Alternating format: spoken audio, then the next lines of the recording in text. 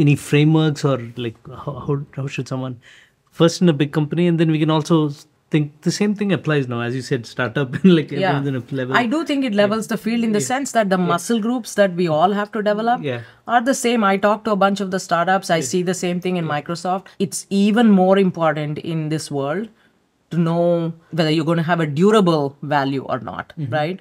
First question I say is, hey, is this something that a general purpose model, foundational model with a chat interface, can that answer this, right? So if you're building something that is I am going to answer questions about this specific narrow subdomain, the general purpose model can answer that question. So that's number one. Is it going to be durable?